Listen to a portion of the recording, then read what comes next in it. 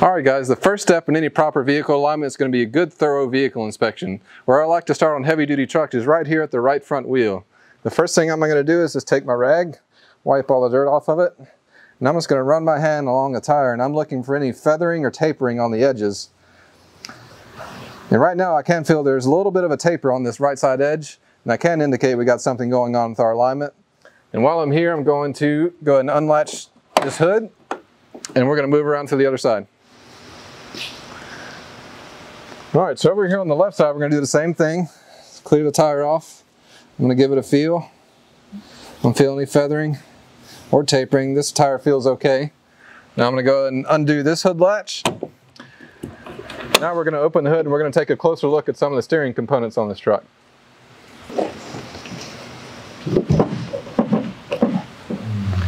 Okay, so we got our hood open. Now we can take a closer look at some of our steering components here. And the components we're going to be taking a look at are going to be the steering shafts, the steering shaft U-joint, the gearbox, the pitman arm, and the drag link that's attached to it. So how we do our check is I'm just going to grab the steering shaft and oscillate it back and forth. First I'm going to look at and see if we have any play in the universal joint. That looks okay. Now I'm going to look down at the gearbox shaft that comes out and attaches to the pitman arm. What I'm looking for is in and out shaft play, and I want to make sure the pitman arm itself is not loose on the shaft. And all that looks okay. So now we're going to move down the line to the drag link connectors, and we want to see if they're loose right at the connection between the pitman arm and the drag link, and on down to the spindle. And everything looks good down there, so let's move on to the rear of the vehicle. Okay, the first thing I'm going to take a look at on the rear axles is this front air leaf bushing. This is located on the front of the leaf spring, and basically all I'm looking for right here, I want to get down eye level with it and see if I can see any light coming through from the other side. And this one looks okay, so let's move on back to the next axle, and we'll check some shocks and the other air leaf bushings, and we'll move on from there.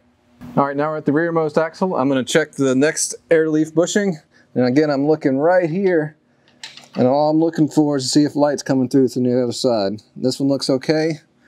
So let's check the shocks and then we'll move to the other side. Alright, now we're going to take a quick look at our shock absorber, and all I'm looking for here is to make sure the bushing's in good shape, the shock mount's in good shape, and I want to make sure this shock's not leaking any oil. And this one looks just fine. The bushing's all intact, there's no cracks or split, it's not broken, and I don't see any oil residue on the lower part of the shock, so it's not leaking. And also, while I'm standing here, I'm going to take a look at this vertical stabilizer, otherwise known as a dog bone, on the other side. And all I'm checking on it is I want to make sure the rubber's not broken and falling out of it. This one looks a little worn, but it's okay. Doesn't have any play in it, so we'll move on to the next one.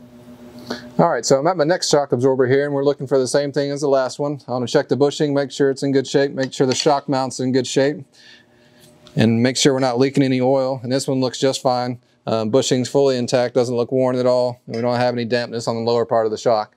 And while I'm standing here, I'm going to take a look at the next vertical stabilizer, and unfortunately this one looks slap wore out. So we're going to have to get this replaced before we can perform a proper alignment on this vehicle. And this is a really big reason why you want to perform a thorough vehicle inspection, and I prefer to do it out in the parking lot. As soon as the service writer hands me the paperwork for this truck, I do my vehicle inspection as soon as I can. Now I can go ahead and get this part coming, and I don't have to pull it into the bay. And then I go ahead and start my alignment, then I'll realize, oh no, I got to replace the dog bone. And then we have to pull the truck back out, wait for parts, and then pull the truck back in and do an alignment. It's way easier to go ahead and knock out your vehicle inspection test drive as soon as you can, and then you get all the parts you need, get the truck in shape, and then you can get everything square. Alright, so now I'm standing directly behind the truck, and what I'm looking for here, I'm looking at all four of these airbags, and I want to make sure they're standing straight up and not leaned way over. And these got a little bit of a lean to them, but they look okay, nothing we needed to adjust or anything like that. If they were leaned way over, we need to make an adjustment or potentially get some new parts. Alright, so I finished going through the passenger side of the vehicle on the rear. All the shocks, all the air leaf bushings looked okay. The next step I'm going to do is I need to get my paperwork up to the service writer, and we need to get that dog bone sold and get a new part coming so I can throw the new dog bone on and take it for a test drive. After that, we can pull it up to the machine and actually start making adjustmants. Alright, so we got our new dog bone installed, and after that the next step is going to be to take it for a test drive. Now I've already driven this vehicle after I got my new part installed.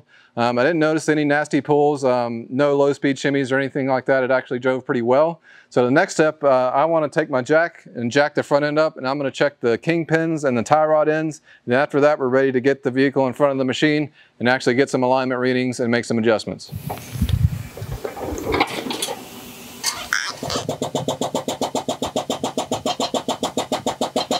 All right, so we got the truck lifted up in the front. Next thing I'm going to do is open the hood. I waited till after I got it lifted up because if the hood's open, it'll get in your way while you're trying to lift it up.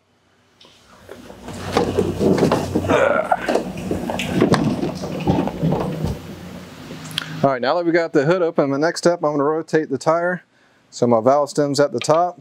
What I'm going to do is I'm going to stick my pry bar in the opposite hole.